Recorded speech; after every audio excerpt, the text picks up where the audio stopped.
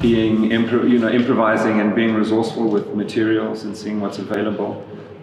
even if it's just lying on the side of the road or something,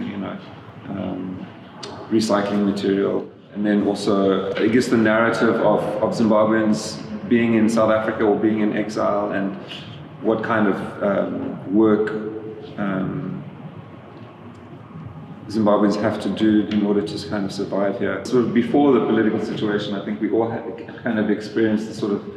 magical time in Zim, where there was so much kind of